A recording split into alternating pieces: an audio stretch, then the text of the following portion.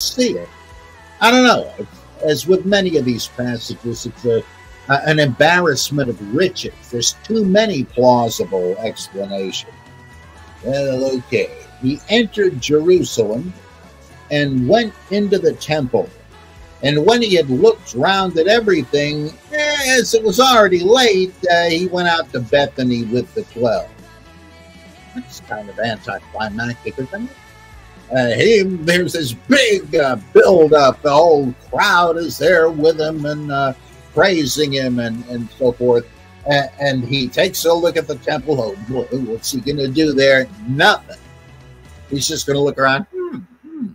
Okay, time to go back to Bethany. He's just ticked off, just a minor irritation. I mean, it's like this, and you can do the same, provided you don't have any doubt. And it's as if Jesus had actually done it, and they pointed it out. Why the heck did you do that? He said, well, I was giving you a lesson in faith. Yeah, that's the ticket. And tried to turn the conversation to the virtues of faith. But it wasn't Jesus who did it. It was Mark, right? He's trying to make that anecdote look not so bad. And whether he put, maybe you could take this more seriously had it not been used that way. Suppose it was just in no particular context.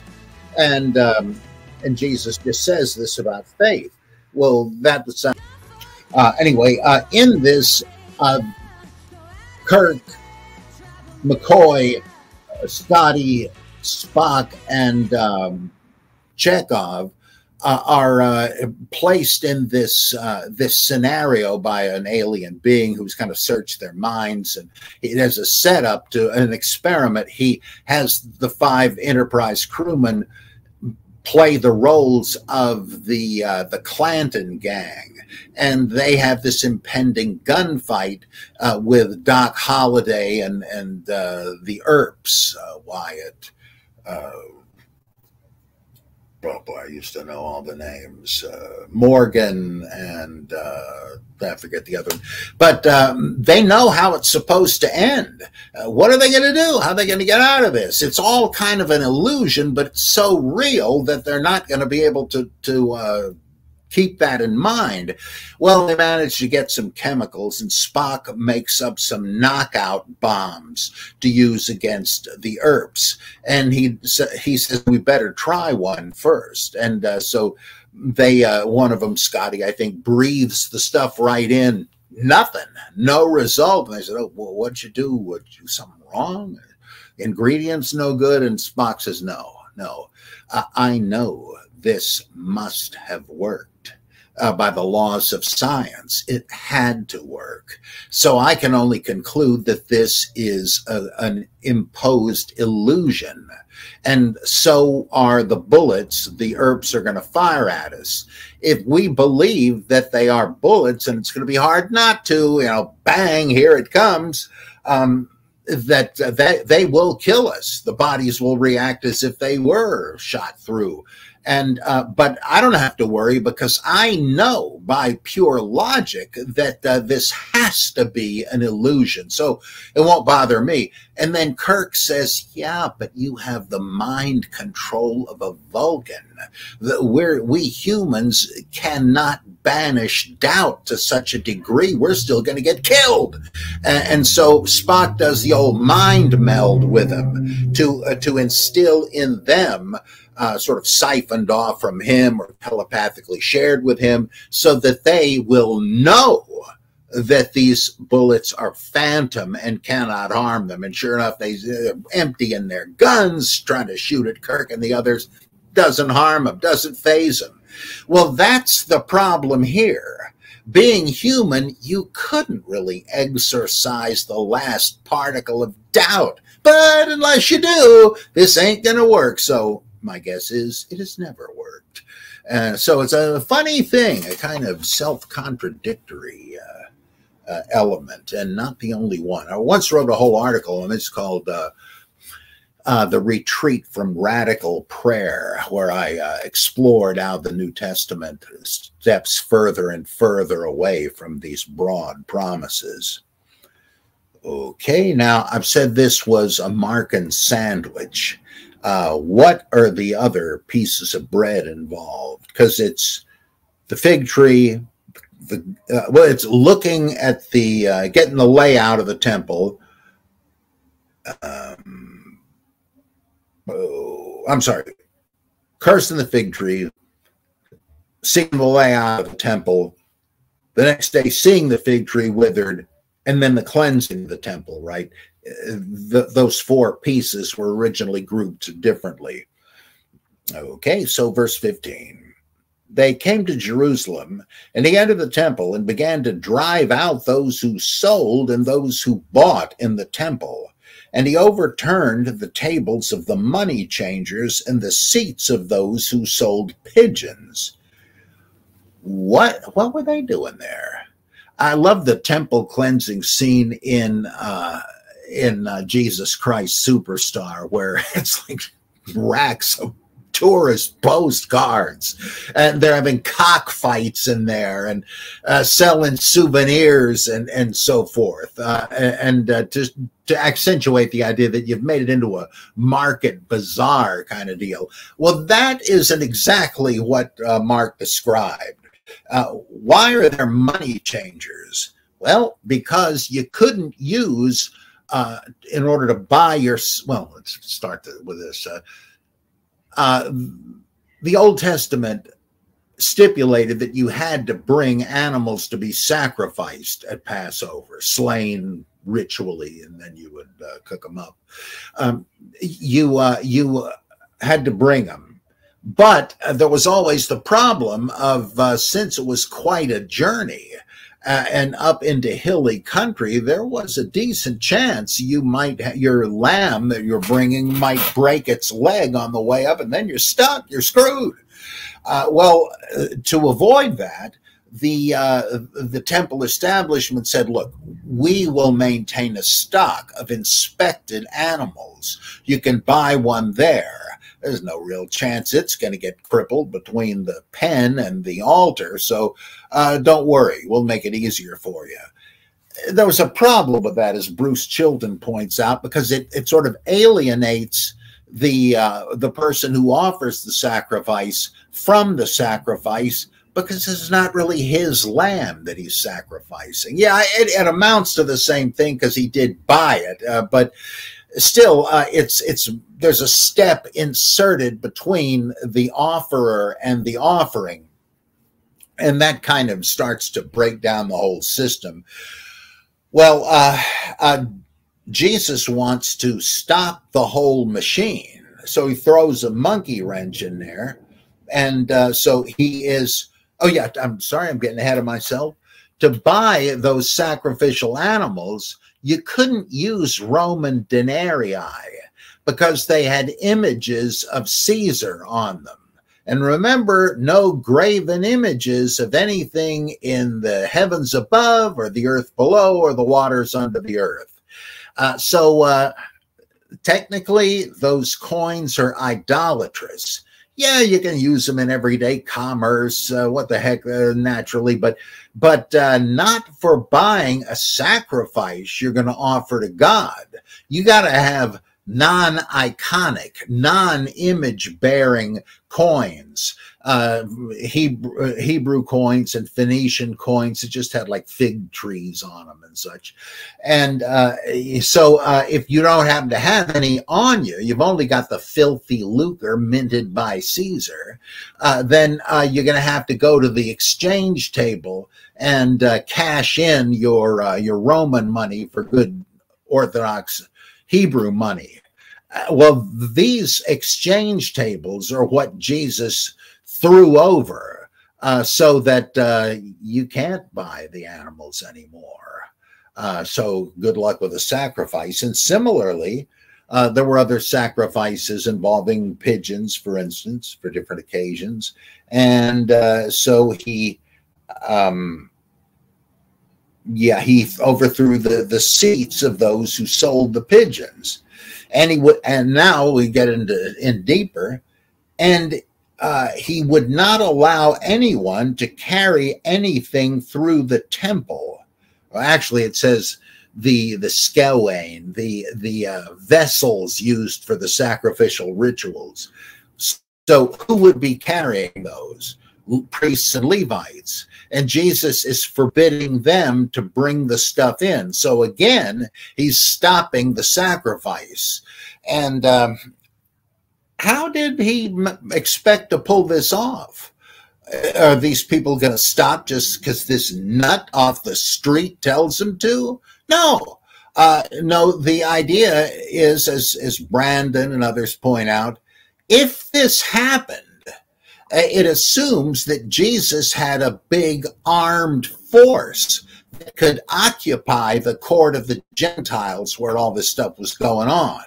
And that he could post men at the entrance or the doors between the court of the Gentiles and the actual nave, I guess it is, of the temple.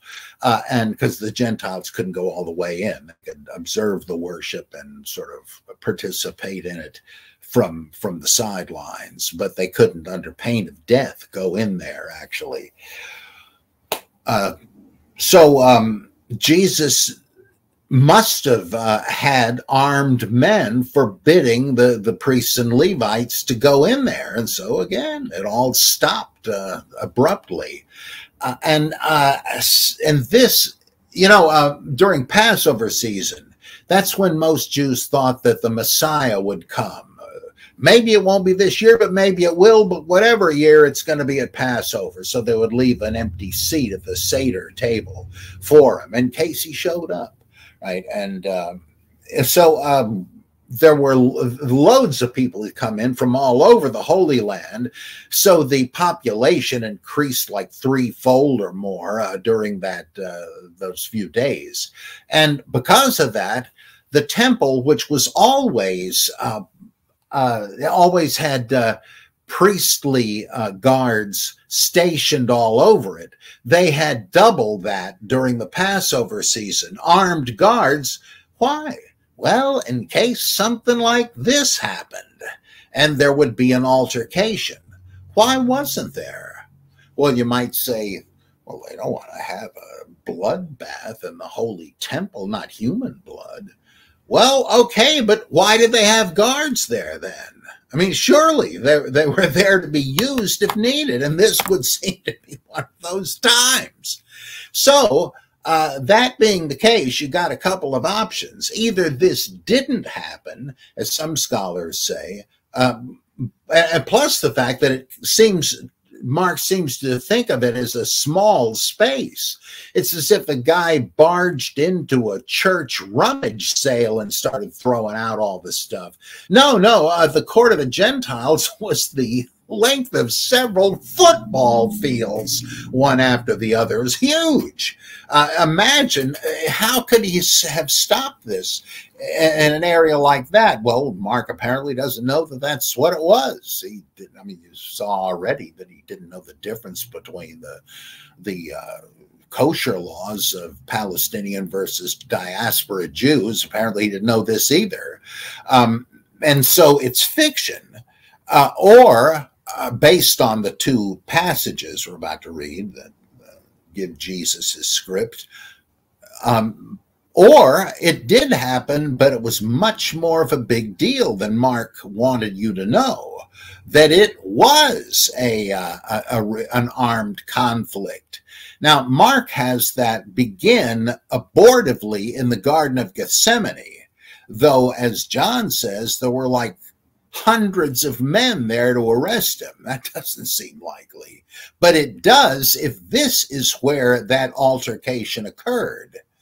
So maybe there was a pitched fight between Jesus' armed men and those of the temple guard.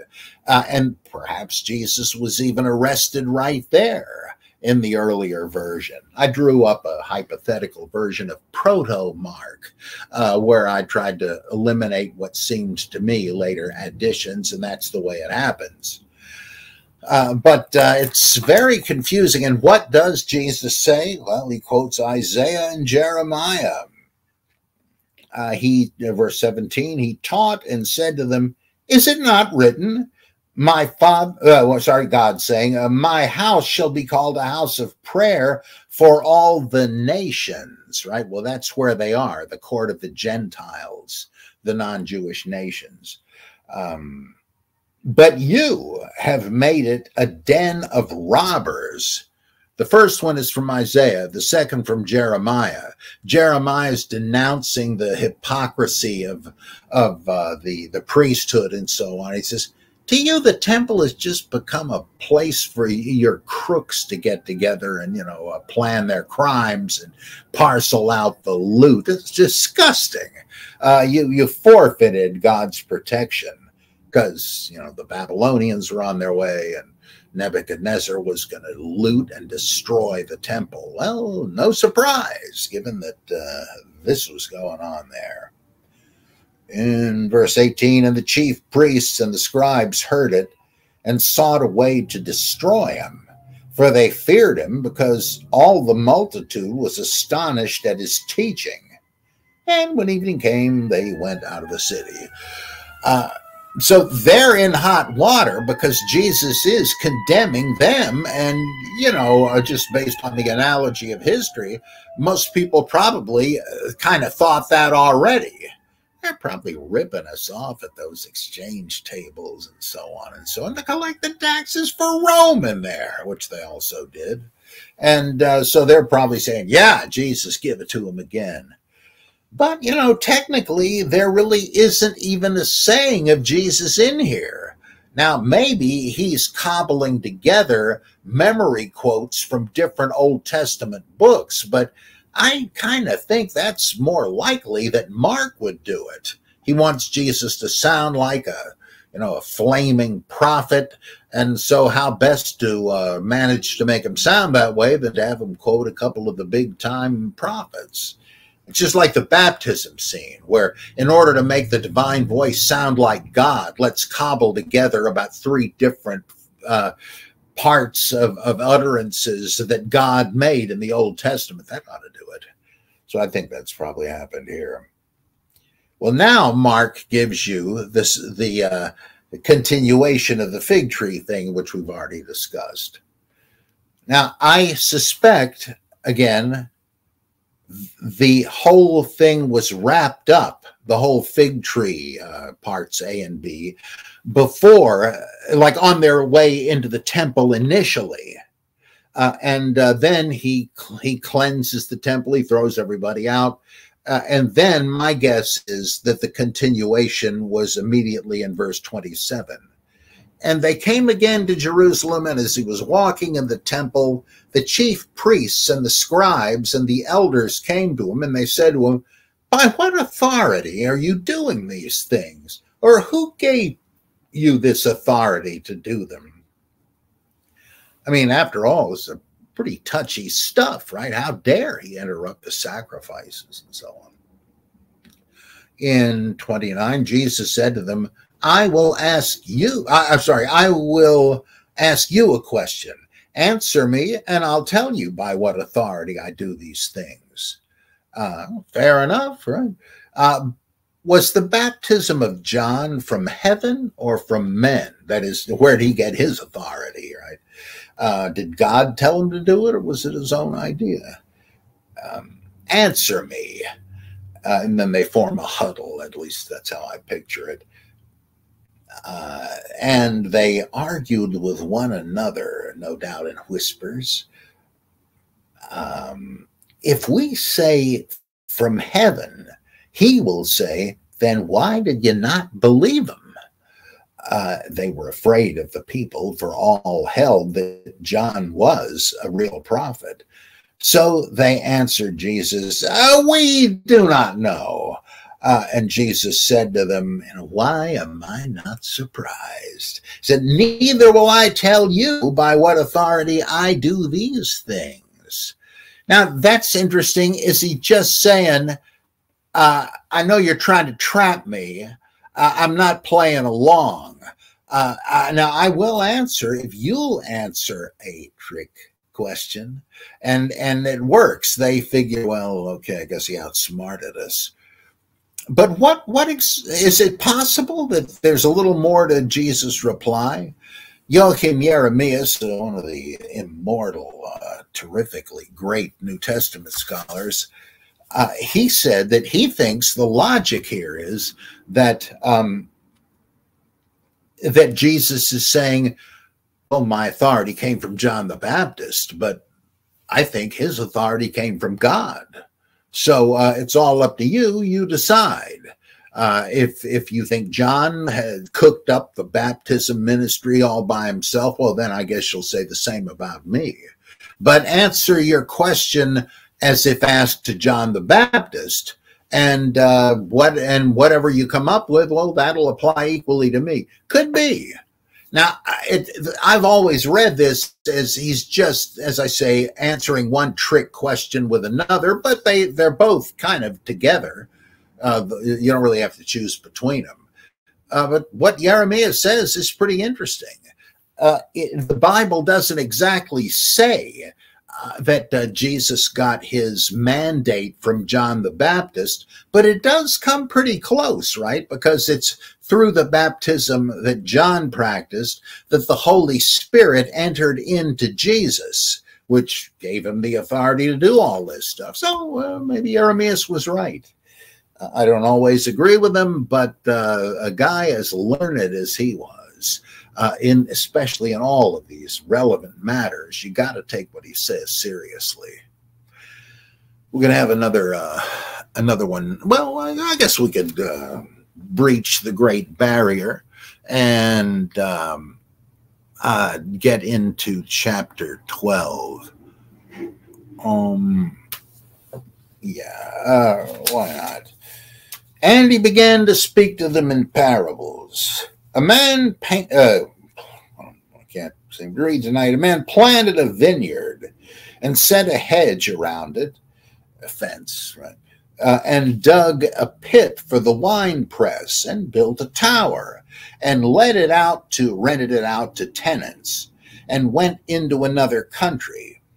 When the time came, he sent a servant to the tenants to get from them some of the fruit of the vineyard. In other words, it's a sharecropping arrangement, right? You can keep most of the harvest, but it is my land, so you got to give me a cut of it. Right? When the time came, he sent a servant to the tenants to get from them some of the fruit of the vineyard.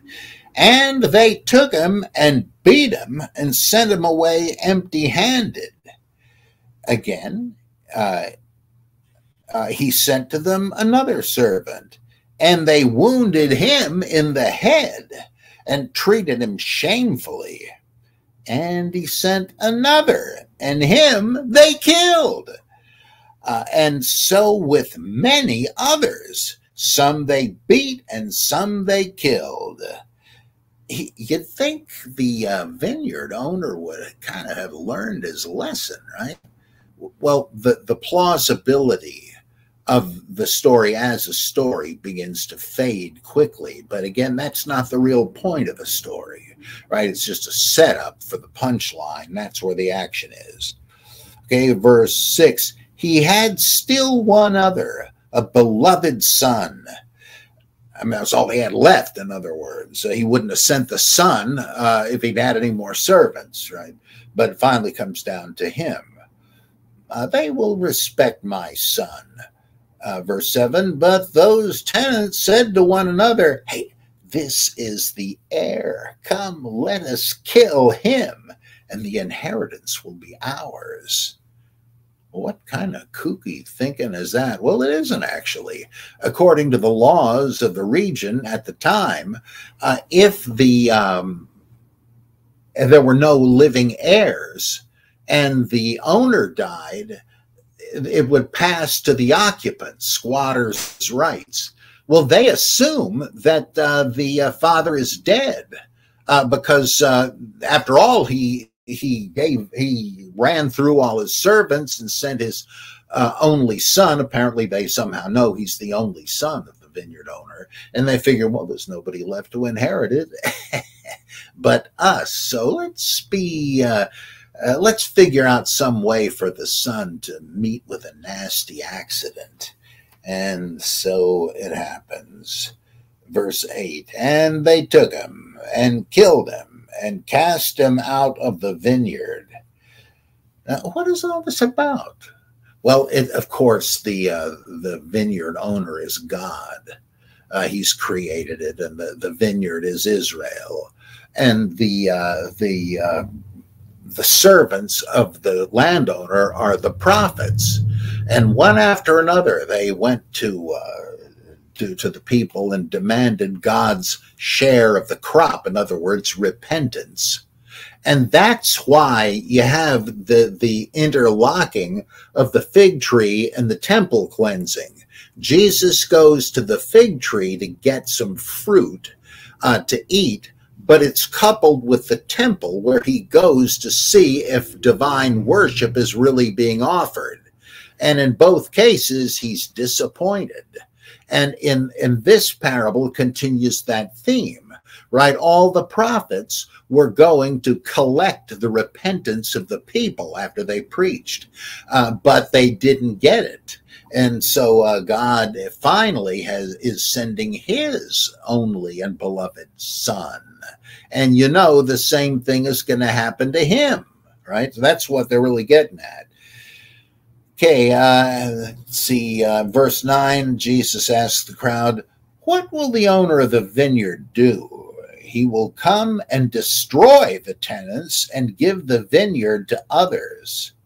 Have you not read this scripture? The very stone which the builders rejected has become the head of the corner. It was the Lord's doing, and it is marvelous in our eyes. I mean, what a surprise, right? The experts say, this really won't do for a cornerstone, but they're wrong. And then somebody points out, no, this is it. This is the cornerstone. And wow, I don't know how these guys get this wrong, and how did they avoid the big mistake they were about to make? Well, God somehow arranged it, and what he's going to do in the history that the parable symbolizes is take the vineyard away from its religious leaders, the temple staff mainly, and maybe the scribes, and because they've just been milking the situation.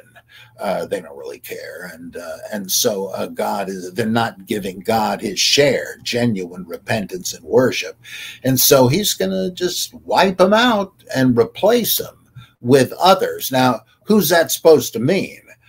My guess is it means some have thought it means instead, especially once you get to Matthew, who rewrites this a bit, some have thought it means Rome will become the vineyard owner, but they already were, really, if you want to get into the political bit, because by this time this whole area was just part of the Roman Empire. I don't know if that one fits very well. It does in Matthew, because he says it a bit differently, but not really in this one. Okay, so verse 12, the scribes presumably tried to arrest him, but feared the multitude, for they perceived that he had told the parable against them. So they left him and went away. Jeremias again, he realized that this kind of looks like something Jesus would only, well, that Christians would only have said afterward, after they knew the religious leaders had kicked Jesus literally out of the city wall into Golgotha, right? And so the beloved son, that just sounds too much like Christian theology. So Jeremias was trying to rescue it as something that the historical Jesus really did say. So his approach was to say, no, Jesus isn't really hinting that he is the Son of God about to be sacrificed. I mean, we can look at it that way, coincidentally, I guess. But he said, it's simply a function of this notion of who inherits if there's no legal heir. So the son has to be involved and gotten out of the way for the sharecroppers to think they can get away with killing him and getting a hold of the vineyard themselves. I don't find that very convincing. I mean, why even use, I turn it around, why would you use that particular possible metaphor unless you were trying to explain a scenario where the forfeiture of leadership in Israel was the result of killing God's son? So I don't buy it. I think he was too biased, like an apologist, to rescue the historical accuracy of this thing. Well, here is, I think I may finish with this one. We'll see. In verse 13, we have a very, very famous pericope or passage. They sent to him some of the Pharisees and some of the Herodians to entrap him in his talk. What did they need both of them for? Well, the Herodians apparently were Galilean civil authorities working for Herod Antipas. And so they're about to ask Jesus a question that might incriminate him in the eyes of the law. So, 14, they came to him and they came and said to him, "Teacher, we know that you are true and care for no man." Like, you don't give special weight to people's opinions because they're rich and you want to please them. You talk straight to anybody, no matter who they are. "For you do not regard the position of men, but truly teach the way of God." So they're buttering them up, right? "Is it lawful to pay taxes to Caesar or not?" Well, of course, by Roman law it is, but they mean by the law of God. Would this be a compromise? Is it Caesar supposed to be a god somehow? So would it be idolatry to do this? I mean, we're doing it, but should we? Because like the zealots say, hell no. That just shows servitude. We have no Lord, but God Almighty, not these bums. And so they were in big trouble, right? These are the guys who's, at least they're the next generation, stopped the temple sacrifices offered for God's protection of the Roman government. And that led to the war between Jerusalem and Rome. And so they're trying to kind of bring it on, or at least have Jesus look like a radical who wants it to happen, right? Should we pay them or should we not? This ought to be good, right? But knowing their hypocrisy, he said to them, "Why put me to the test? Bring me a coin, or literally a denarius, and let me look at it." And they brought one, and he said to them, "Whose likeness and inscription is this?" And they said, "Caesar's." Jesus said to them, "Well then, render to Caesar the things that belong to Caesar, and to God the things that belong to God." And they were amazed then, and they hadn't thought of that. What is that supposed to mean? Is it a church-state separation issue? No, that's anachronistic. What he must mean is that, why can't you use Roman coins to buy temple sacrifices? Because they're technically idolatrous. They're minted independent, disregarding the commandment of no graven images. I mean, the Gentiles don't have to worry about that. God doesn't expect them to uphold the provisions of the Torah. But we Jews can't do it, right? So that's why we have money changers. If all we have is regular commercial exchange money minted by Rome, well, we can use it for that, but we can't use it for holy purposes in the temple. So what about the denarii? You can't give them to God. You can't use them to buy sacrificial animals, which is why we have to change them. So you see, The holy money belongs to God, and we pay that, like the temple tax, right? But the secular money that you can't use for God, why not give it to Caesar? He had admitted it belongs to him, and God doesn't want it. There's no compromise involved here. Holy mackerel, son of a gun, he's right. So Jesus is doing this kind of rabbinic, I don't want to say hair splitting, because that means somebody is, using too fine an instrument here, so to speak. But this seems to me to be a very reasonable answer in terms of Jewish halakha, the legal system and its debates. He's saying you can be a good Jew without worrying about paying taxes to Caesar. Pay him, what the heck? It's just, it has no religious or anti-religious value. So he doesn't exactly just slip out of it, right? He's got a point and wins the argument. Some of the things Jesus says, as Burton Mack says, you can't really imagine non-Christians being convinced. They just sound good to Jesus fans. But this, I think, is halakhically quite legitimate. Well, let's see here. There's some discussion here.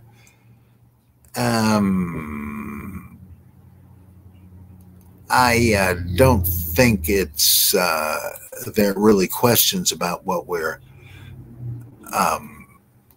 talking about, though they're interesting observations. But that's I do have a little bit of time for questions about the content we've gone over tonight. If anybody wants, and these aren't even questions, right? They're good observations. But if anybody has any questions about my rantings on the Gospel of Mark, I'd be delighted to hear them and come up with some kind of answers. So fire away.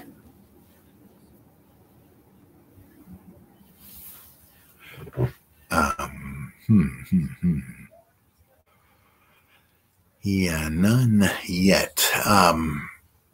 If there aren't any, pretty quick, I'm going to need to get off a little earlier than usual. I have a call coming in I need to take, but I still do have a little window of time. The next thing I want to do on the show, oh boy, now I do have a question. Peter Rabbit says, what stories from Mark come from Hebrew scripture? I think almost all of them.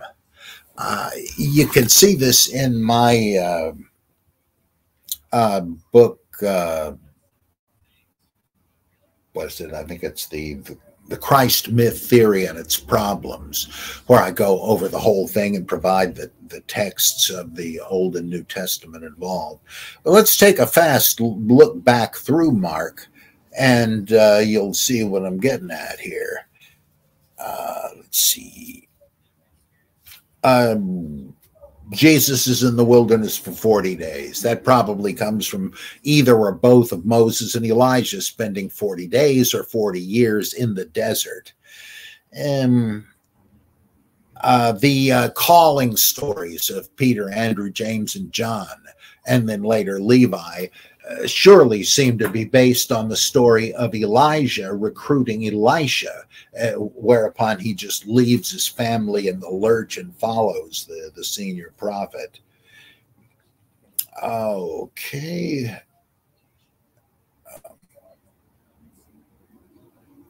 The story where Peter invites Jesus to his house and expects his mother-in-law to make him dinner, but turns out she's sick, and Jesus heals her, raises her up off the sick bed, and she makes lunch for him.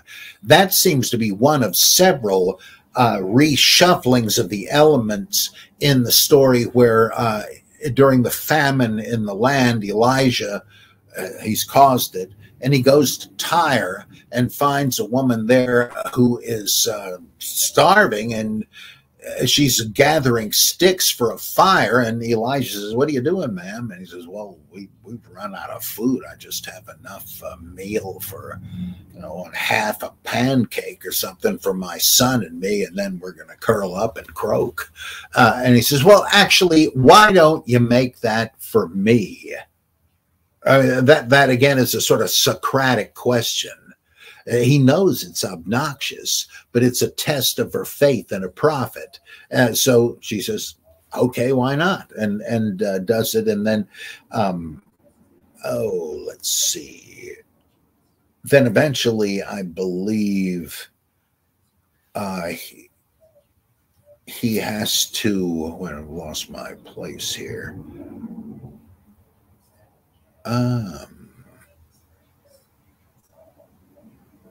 The prophet heals the boy, or saves him from starvation. Well, you're going to have the same cast of characters, though with different names, flipped around a bit. But I think that Thomas L. Brody is right, that all of them come from that. Let's see.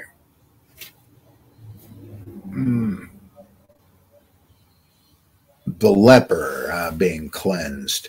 That certainly comes, such stories are told in the Old Testament, like Naaman the Syrian, who was cleansed by Elisha from his leprosy. And the paralytic his stretcher gets lowered through the roof. That seems to be based on the story of King Ahaziah, I think, who falls through the lattice onto the floor and is severely injured, and sends a servant to consult with the oracle of Beelzebub in Ekron, the Philistine deity, to ask, "Am I going to recover?" But he doesn't get that far because Elijah meets him, having been told about this by God, and he says to the guy, "Hey, is there no God in Israel that you got to go to a foreign country?" "Well, I know what you're asking. Tell your boss that because of his lack of faith, he is going to die." How do you like them apples? Whereas in the Jesus story, it's because of the faith of the guy's friends that he is successfully lowered through the roof, but is raised up. Ooh, how about Levi again? That's like the fisherman being recruited. The fasting thing. Why don't your disciples fast? Well, there's this implicit quote from Ecclesiastes: "There's a time to fast. There's a time to eat."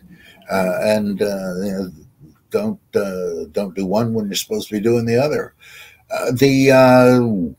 Going through the grain field on the Sabbath is based on both the law about gleaning and the prototype story of David feeding his men with the sacred bread that you're not ordinarily supposed to eat, as a precedent for model for what they're doing here.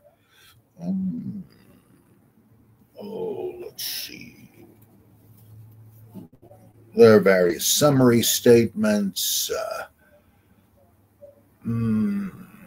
Okay, the thing in chapter 3 about him choosing the disciples, and also rebuffing his family who come to visit him because they hear that he's so busy he's going to burn out and go crazy. That comes from Exodus 18, where Jethro brings his daughter, Moses' wife, and their kids to see Moses after the Exodus is finished, and he sees that Moses is busy all day, and he's afraid he's going to lose it if he doesn't get some help, and he urges him to set up a set of his lower courts to handle most of the cases. That's what I think Mark used to write his thing about the relatives and the naming of the 12 to share Jesus's work. Let's see. The parables, I guess they're a little bit different. They deal with Palestinian agriculture and customs and the like. The story of Jesus being awakened in the boat and stilling the storm, that is modeled closely on Jonah. The Gerasene demoniac in chapter 5 seems to come from Homer's Odyssey, and as you'll remember. And let's see.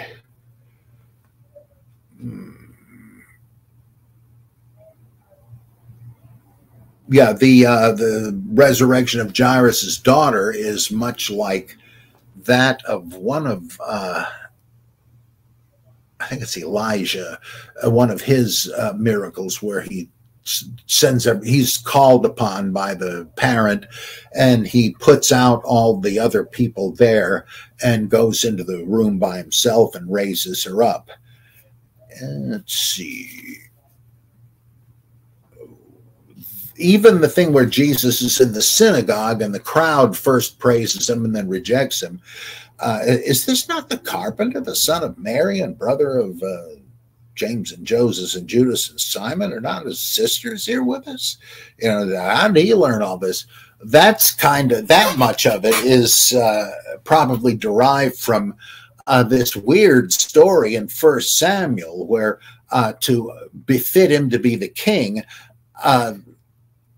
I think Samuel tells Saul to go to some ridge somewhere where he'll come upon a group of sectarian Pentecostals, basically, who are prophesying to the accompaniment of music, and he is overcome and falls to the ground and starts prophesying or speaking in tongues himself. And from that, the narrator says, comes the proverb, so is Saul then also among the prophets?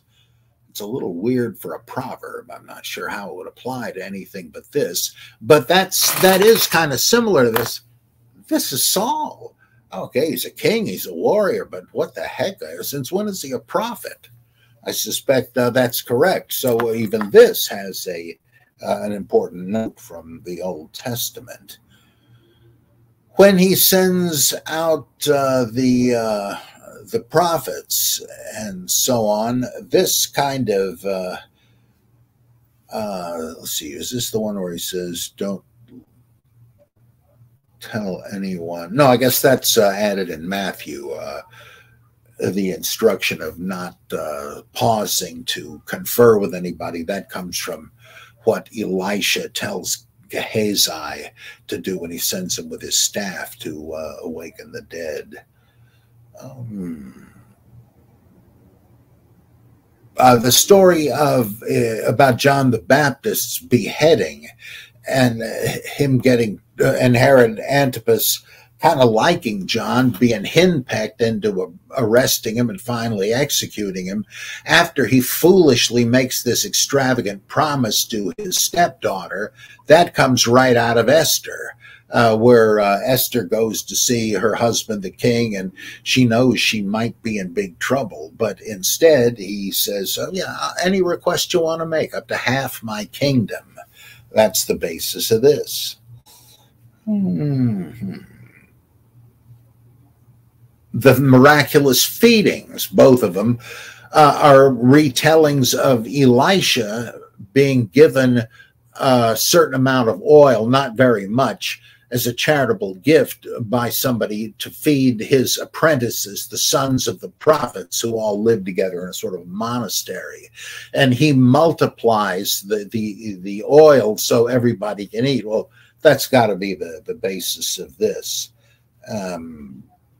And the bread, well, there's Moses giving them the manna. Well, what do you think? What's more likely, that this incredible miracle, it's hard even to picture in your mind, really happened, or that it is a retelling of a well-known story? I think it would have to be the latter. The walking on the sea, that seems to be another version of the stilling of the storm with a resurrection appearance added. Not sure if that one has an Old Testament prototype. The hand washing. I don't know if that does either. There's not really a story with the Korban thing. That's really all legal decisions, and it does reflect the Mishnah, not an Old Testament narrative.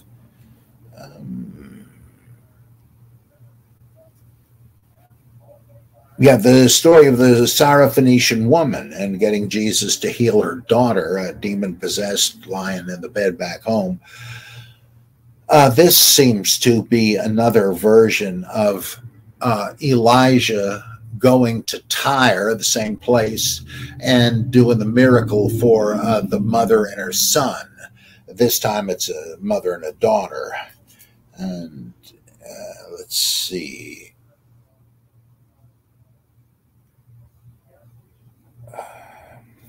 Yeah, then you got the other feeding story based on Elisha and the sons of the prophets. And the various healings that are basically generically paralleled in the Old Testament.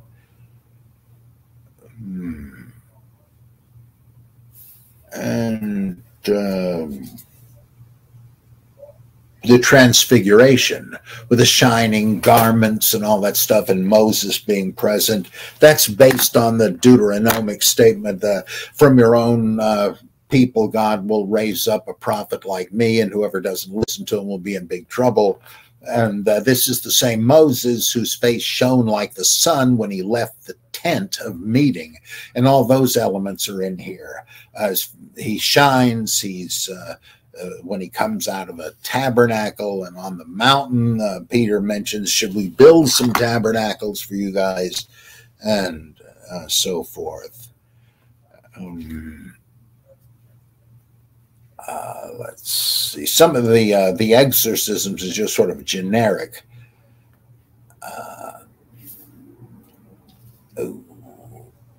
And...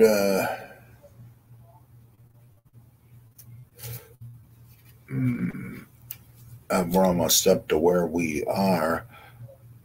The stuff about the cutting the hand off, plucking the eye out, chopping the foot off. The descriptions of Gehenna are direct quotes from Isaiah, to I think maybe the last chapter of Isaiah. And so the idea of Gehenna is the spine on which the rest is padded. That seems to be derived from Isaiah, and if you didn't have it, you wouldn't have much of a story here. The divorce passage, that's really a comparison of one Old Testament passage with another.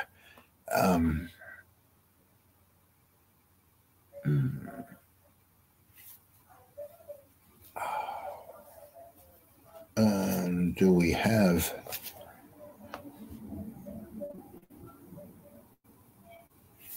Oh. Well, I guess that's mainly it. And as we've seen, the triumphal entry is in large measure based on Psalm 118, blessed is he who comes in the name of the Lord. But also, I should have mentioned this, Zechariah, where it says, O daughter of Israel, behold, your king comes to you humbly riding on a donkey, the foal of an ass. Well, that, of course, is what he's acting out. So that's based on that, too.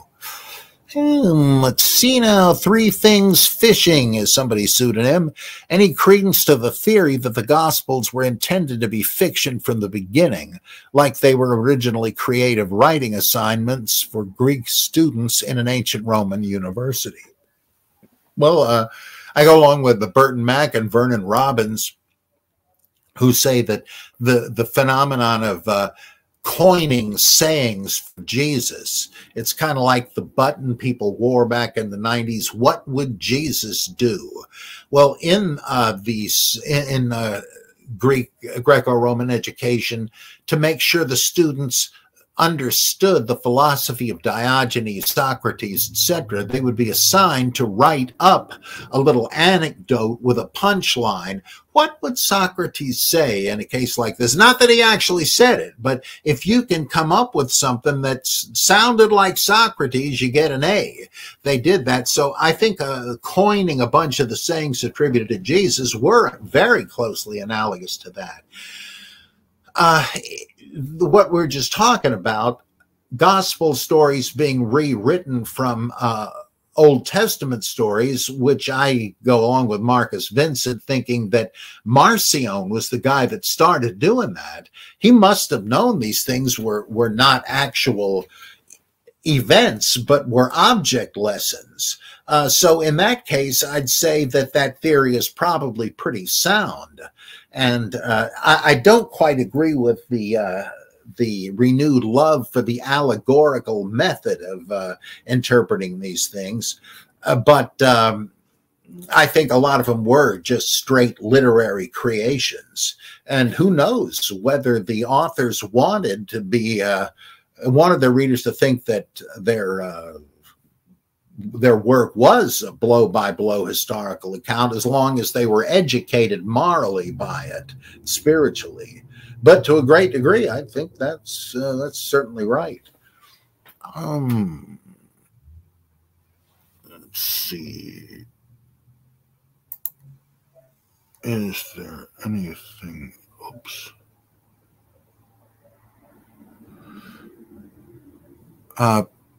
Peter says, can you elaborate on faith, the parable of the mustard seed, the effectiveness of healings, etc.? Well, psychosomatic healings do happen. Again, Freud, hysterical conversion symptoms and all of that. If you can penetrate to whatever the trauma was that led to this as a way of manifesting it, because the subconscious does that in order to keep tapping you on the shoulder. Freudian slips, dreams, hysterical blindness. It's trying to say, look, you got to deal with this if you're ever going to be whole again. It produces these symptoms, and that can be healed if you can dig out what the problem was. That isn't just faith, but perhaps that's something like abreaction therapy, where they found that after World War II, I guess it was, if people have PTSD, and if they could be induced to try to relive it and undergo the trauma again, that would solve it. They had sort of exorcised it from themselves. So maybe exorcism was creating a battle against the things that had caused these physically manifesting symptoms. I wouldn't be surprised. That would make a lot of sense to me.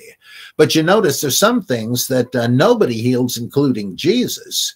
He doesn't restore rotting corpses, right? They think Lazarus is one, but they don't know that. They buried him days before. He doesn't restore missing limbs, except in Luke in Gethsemane, where he puts a guy's severed ear back on his head.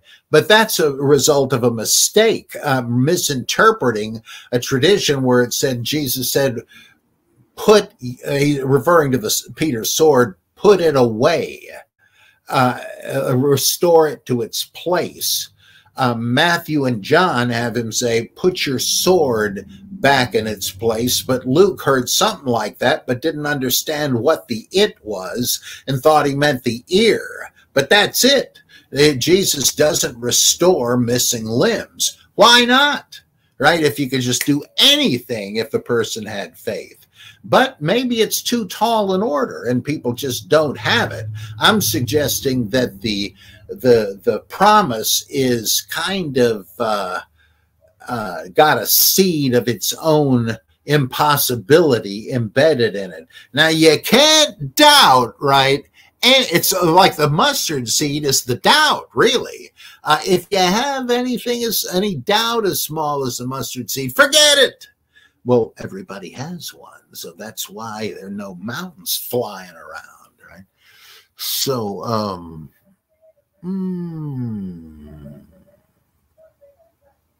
But there is this absolute sense of faith, which I doubt if anybody has ever had.